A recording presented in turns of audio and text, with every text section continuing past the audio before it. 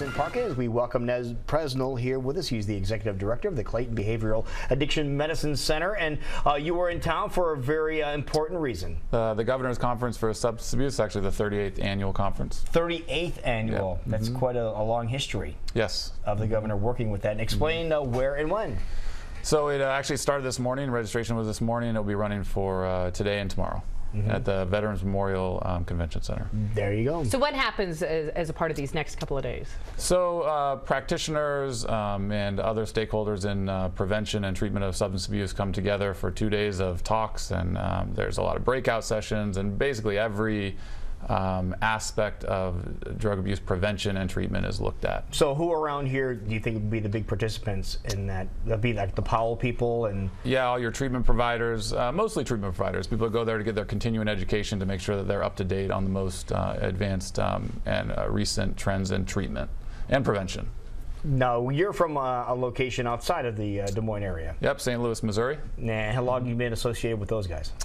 So I've been the executive director there for about a year and a half, and I was a clinical director at another treatment center, so spent a lot of my time working with families affected by addiction. So how have we advanced? What new treatments are available out there that they're going to be learning about over the next couple of days? Yeah, so you know, my talk is actually on medication-assisted treatment, and a lot of people don't know that there are FDA-approved pharmacotherapies, medications for addiction. So, you know, if someone comes to treatment for addiction, oftentimes they're encouraged to engage in mutual support. They might get some counseling, but it's still somewhat rare that they're offered medication, and the studies are pretty convincing that medication can really be a game changer for people. Would that just be an antidepressive type medication, or what type of medications are we talking about? Antidepressants can really help if someone has co-occurring depression, but actually these are specifically for drug addiction. So for alcoholism, for instance, there's 3 FDA-approved medications that decrease cravings. So, you know, in a field like ours where people go through treatment over and over again oftentimes, having something that just decreases cravings a bit can really help people stay the course. They're not silver bullets, you know, but even if you can, you know, with any chronic illness, if you can reduce symptoms by, say, 20%, that really helps the person in their overall treatment plan. And so that's what the studies show, that if someone takes a medication, it can really help.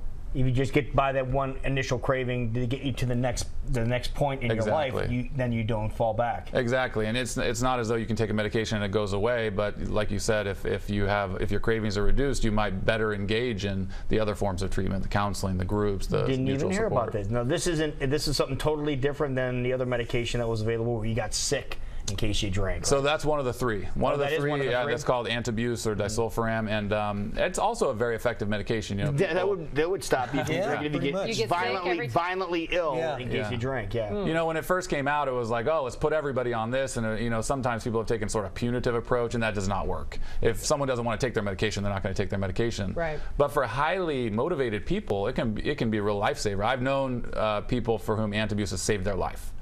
They were just, one young woman was at the point of suicide. She said she tried so hard. She had been going to all her groups. She had been meeting with her counselor, but she had some co-occurring mental health conditions that made her more compulsive, and it was harder to get that thought of alcohol out of her brain. Well, one day, after and near suicide, she walked into her doctor and she said, I want this medication. I want antabuse. She got on antabuse, and 2 years later, I was presenting with her at a conference. She had graduated from a master's program, and she was herself becoming a counselor. Wow. So, I mean, it can be a real game changer for people, and it's just important that people are aware of it as an option. That's important when it comes to becoming counselors for people that are in substance abuse in a different programs. If somebody who's a counselor was in their shoes, if they were a substance abuser in the past, they know what you're talking about, correct? Well, that's the thing, right? That people in the addiction treatment field, it tends to exist in silos. So there are people like me who've been kind of brought up thinking of medication-assisted treatment as a really key intervention. But at the same time, there are people that are brought up to be really distrustful of medications in the addiction field, and for good reason. I mean, the history of medical treatment of addiction has not always been a good one.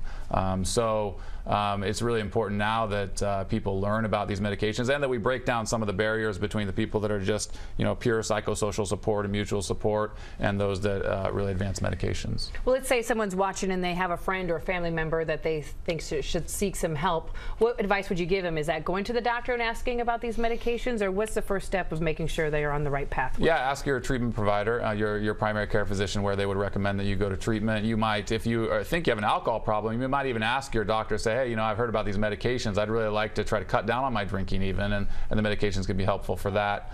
You know, I also just want to touch on, because I've been talking about alcoholism, and that is, you know, alcoholism is one of the big problems in Iowa, but it, you know, prescription opioid abuse has been has grown over the last 10 years exponentially. It's become one of the most treated problems, and there are a few medications for that as well. And so people need to know that if they're struggling with prescription opioid dependence, that they really should seek medical attention and say, hey, how can I get access to medications for these cravings? Because, you know, results for psychosocial treatment for alcohol are actually a bit better than results for psychosocial treatment for opioid dependence, which is a really difficult addiction to break. So treatment now would involve more than just the meetings. You now have medicine to back it up. Other exactly. options. Exactly. Wonderful. Well, great. Well, have good luck in your endeavors here in the next couple of days. And here's what's going on. Iowa Event Center, of course, we all know it. Vets Auditorium. That's what we call it. Anyway, Governor's Substance Abuse Conference going on today and tomorrow till about 4 in the afternoon. Wonderful. Yeah, well, thank you for being here. Thank you nice for to meet having you. me. Thank you. Thank you. Thank you very much. It is 8:30. We'll be back. You're watching Great Day live in Des Moines.